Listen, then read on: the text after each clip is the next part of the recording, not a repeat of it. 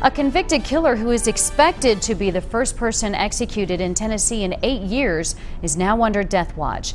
According to the Department of Corrections, Billy Ray Irick was moved to a cell next to the execution chamber late last night.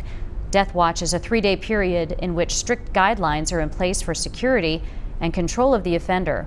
Irick is on death row for the rape and murder of a 7-year-old Knoxville girl back in 1985. His execution by lethal injection is scheduled for Thursday after the Tennessee Supreme Court ruled against a delay.